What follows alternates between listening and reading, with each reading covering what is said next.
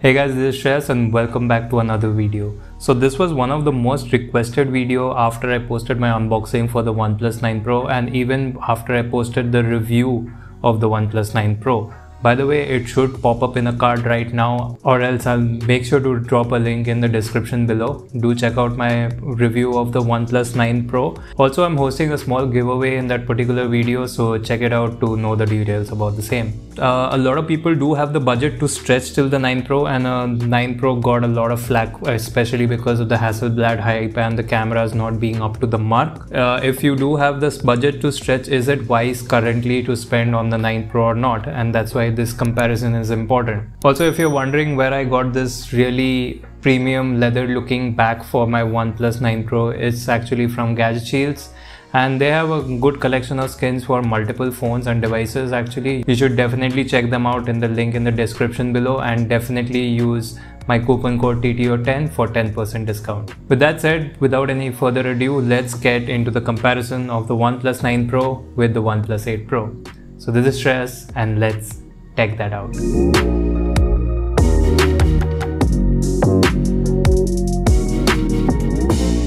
Alright, let's talk about the design and build quality. So the first major difference is about the back panel and how it looks and the camera bump. So if I have mentioned it in my OnePlus 9 Pro review as well, I'm very much happy with the design of this particular phone. The camera hump is not as much as the 8 Pro was, and it rocks way less on the table, and it's tolerable in the 9 Pro in my opinion. The curves in the edges of the screen on the 9 Pro has been reduced by a lot compared to the 8 Pro, so accidental touches are almost not present.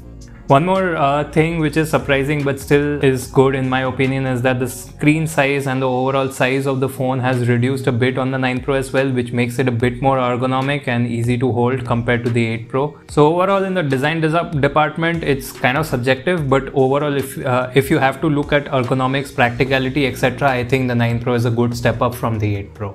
Moving on is the display. Now, as I mentioned, the display size has reduced and the curves are way more subtle in the 9 Pro. Apart from that, 9 Pro was about the media hype around a lot of display issues like black crush, green tint, hole punch banding, etc., which are completely absent on the 9 Pro, and that's great news.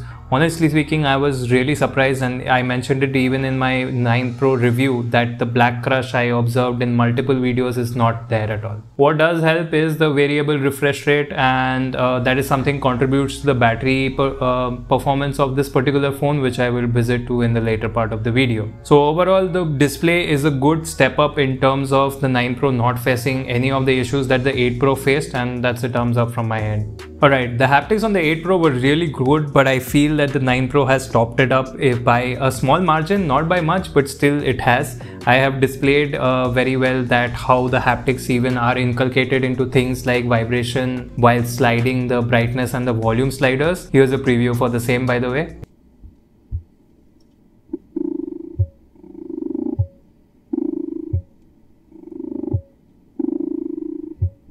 So this is absent on the 8 Pro, but I still feel the haptics on the 8 Pro are great. But yeah, the 9 Pro is slightly better in my experience. The call reception on both the phones are pretty good. I have used voice over Wi-Fi in Airtel over the whole period of time I have used the 8 Pro, and similar performance over here. The earpiece speaker on the 9 Pro is a bit better than the 8 Pro in my experience. So what has improved over the 8 Pro is the stereo separation and the overall volume. The maximum volume on the 9 Pro is slightly higher than the 8 Pro, but that should not be the only reason you go for the 9 Pro, to be honest. Alright, now about the performance. So if you want to know about day-to-day performance, I have made a speed test and you should check it out. It should pop up in the cart right now and obviously will be linked down in the description below. But overall, day-to-day performance is top-notch on both. The problem which I faced on the 9 Pro, which is kind of gone, is about the RAM management. The RAM management is not great, but this was also present on the 8 Pro when I got it initially, but it was ironed out via software updates. I'm hoping for the same about 9 Pro, but we'll find it out probably in the long-term review. So stay subscribed to the channel for that.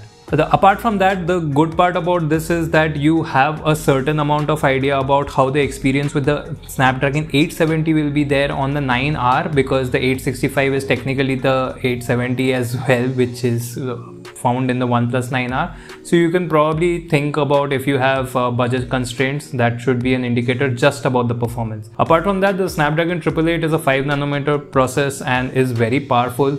Honestly, it's power hungry as well, and was warming up the phone considerably even while doing light tasks. But that has been ironed out via software updates, which I have covered in my full review, so check that out. And just to understand the heating issue or something like that, I ran the 3D Mark test on loop. What I noticed was the 8 Pro got way warmer than the 9 Pro after the same number of loops.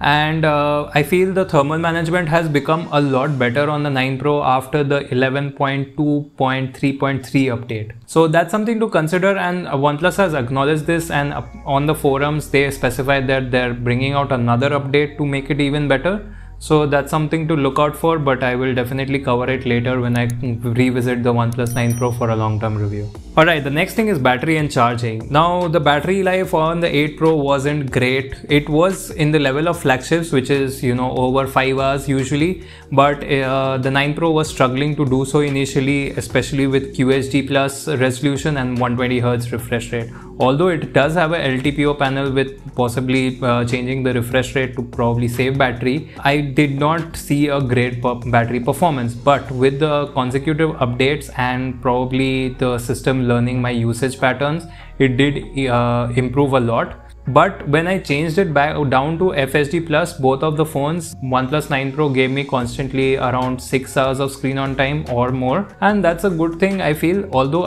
my usage did not cover gaming in any way, the OnePlus 8 Pro is also around the same ballpark. But where the story changes is about charging. Now the OnePlus 8 Pro came with a 30 watt charger, which is proprietary. The 9 Pro comes with a 65 watt PD charger, and the good part is you can use other PD chargers to fast charge it as well if you have 45 or 65 watt PD chargers. But that is not there on the 8 Pro. I faced this difficulty when I traveled back home.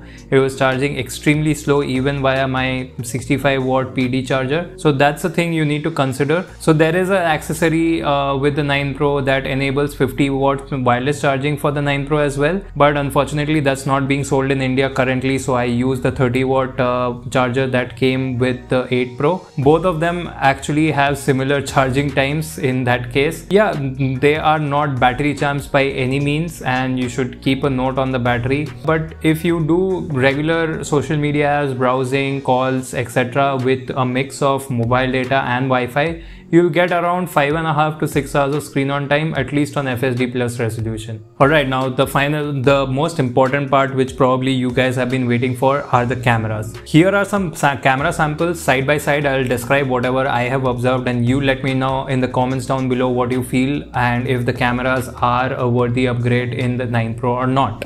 So this is from the wide angle lens of both the phones, which is the primary lens.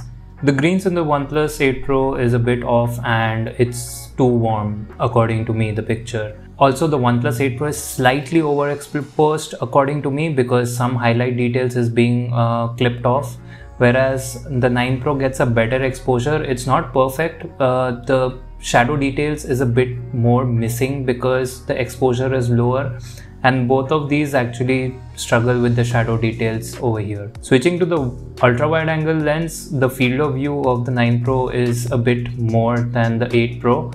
The color consistency is good on the 9 Pro. It's very similar on the 8 Pro as well, but I do not like the picture and the colors primarily on the 8 Pro. The 8 Pro is overexposing by a little bit, and the greens aren't accurate according to me. Moving on to this nighttime shot, this was by the primary lens of both the phones and it was taken in the night mode as well. At first look, the 8 Pro looks good, but when I zoomed in, I noticed that the details in the tree in the background is almost missing. Not just that, there is a bit of a light smearing, and trust me, I double checked about the lens if it was clean or not, and it was. I retook the shot and still that lens flaring was happening near the lights in the middle of the scene. On the 9 Pro, it's controlled very well. The sharpness in the text on the board is also more on the 9 Pro according to me. One more important thing is that the nightscape capturing time is way lower on the 9 Pro, which makes it easier, and chances of movement and blur decreases because of that. Also, if you move on to the next picture, which is also similar in the first picture, first of all, the sky comes completely black, which is good at night time. This was taken by the ultra wide, by the way, where I struggled with the 8 Pro because the capture time was very high. Now 9 Pro has a higher aperture, because of which the capture time reduces by a lot. Also the sensor size is a lot larger, so it helps in faster gathering of lights. You can see the pots in the right hand side corner, they are way sharper on the 9 Pro because probably of the hand movement, and on the 8 Pro it's a bit blurred and not that sharp. Rest all, the picture looks pretty nice to me, no issues as such, but the sharpness in the edges is what I give the 9 Pro props for. Moving on, these are some daytime shots. The 8 Pro looks okay and so does the 9 Pro. The 9 Pro looks a bit cool over here compared to the 8 Pro especially, but right when I switch to the ultra wide, there is a huge color shift on the 8 Pro, which is not the case on the 9 Pro. Now the 9 Pro still might not show exactly accurate colors because it's leaning a bit towards the cooler side, and the 8 Pro is a bit too warm according to the scene that was at the moment I clicked it. But the color consistency and the exposure is way better on the 9 Pro wide and ultra wide compared to that of the 8 Pro. One thing that bothers me about the 8 Pro over here is obviously slightly on the left side. If you see the greens, it's a bit off, and the blues is just boosted out of proportion on the plastic covering on the tin sheds. If you see in the middle of the scene, that is very accurately captured on the 9 Pro. Again, on the 9 Pro the field of view is more compared to the 8 Pro as well. Also, the 8 Pro overexposes. If you see the tallest building in the scene, the highlights are getting clipped slightly over there, whereas the 9 Pro gets the exposure right according to me. Switching to the ultra wide, the color consistency again is way better on the 9 Pro compared to the 8 Pro. The blues are still off in the 8 Pro and the rest of the story kind of remains the same. The 8 Pro has a slightly higher exposure than the 9 Pro over here, but I don't think it's overexposing in this particular scene. Moving to telephoto shots, this is the telephoto of both of them individually, 3x for the 8 Pro and 3.3x apparently for the 9 Pro. I do not personally see a focal length difference over here. Also the same story continues. The 8 Pro tends to overexpose a bit if you see the white flowers, and the 9 Pro does not overexpose and kind of underexposes in this particular picture. Shadow details are lower in the 9 Pro, but I feel that it is way more editable in the 9 Pro. And details, I don't think either of them are doing a good job because both are 8 megapixel sensors. This was clicked by the ultra wide of both the lenses. Again, the sharpness is a bit more in the 9 Pro. Shadow details, both are struggling, and I think the 8 Pro does a slightly better job in maintaining shadow details, but the colors are a bit off and the highlights is slightly clipped. Not to mention the weird lens flare in the top right corner of the picture of the 8 Pro, which is brilliantly controlled by the 9 Pro. Not just that, it is well controlled in all the light sources of the picture in the 9 Pro. Over here, the saturation is just turned up in the 8 Pro for some reason, which I do not like at all. Not just that, over here the shadow details are lacking in the 8 Pro. Comparatively, the 9 Pro does a better job. And again, the same story of the highlight control, the 9 Pro does a better job than the 8 Pro. Here the colors are just off on the 8 Pro. I do not know what was going on. The 9 Pro I felt was very close to the actual scene. It's not 100% accurate, but I would say 90% plus it was accurate, because the warm colors on the 8 Pro is just not what was present at that point. Also, if you see the details and the sharpness, 9 Pro does a better job of maintaining those. Yeah, I feel the 9 Pro is a way better option over here overall. Next, let's move to selfies. 8 Pro colors are way warmer than it should be. The other thing is that it tries to brighten up the face. It tries to balance out the dynamic range of the rest of the scene, but still the face is just lit up by an artificial source of light, it seems over here, and a bit of sharpening around the edges as well, as you can see certain halos. Now on the 9 Pro it's a bit underexposed, but seems like the dynamic range is better. If you see my black t-shirt over here, it's cooler than expected, so that's also not capturing the actual colors of the scene. Both are kind of disappointing, but if I had to choose either of the two, I see more details in the 9 Pro. Here's a selfie portrait. I feel the selfie portrait over here, the clear winner is the 9 Pro. both the blues in the background, the edge detection, the skin tone maintenance, etc. is fine. Only if I dial up the warmth, I think it would be better. Also, if you see the background blur of the tallest building in the background, the blur in the 9 Pro is better. Alright, here's 4K 30 FPS video from both the 8 Pro and the 9 Pro. It's very overcast, not a lot of direct sunlight, but yeah. One thing I would like to say is I mentioned about DOL HDR, and probably you can see it in effect over here with the 9 Pro. You see the exposure changing very drastically when I turn to the greens over here on the 8 Pro, which is not happening on the 9 Pro. Also, here's a stabilization test. I'm gonna just walk around a bit. 4K 30 FPS again. Alright.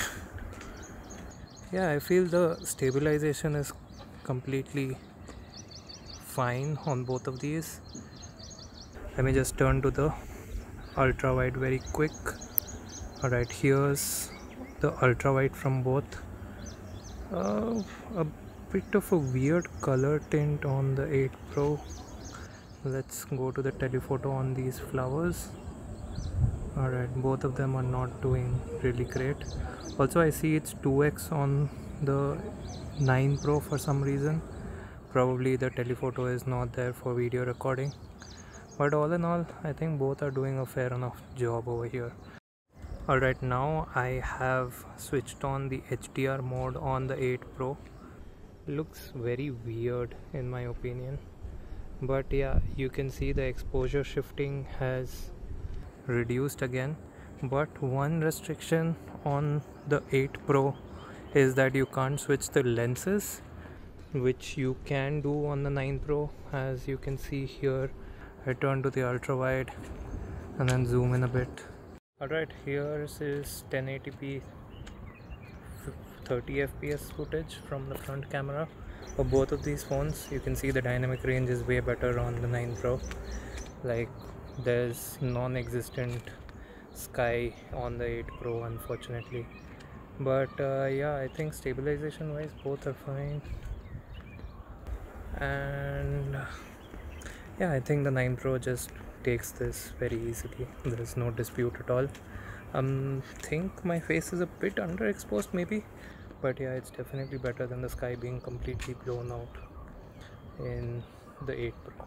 So that's been it for my detailed comparison between the OnePlus 8 Pro and the OnePlus 9 Pro. Do let me know down in the comments below if you found it useful, or if you have some other further questions. So that's been it. Thank you for watching this video, and I'll catch you in the next one.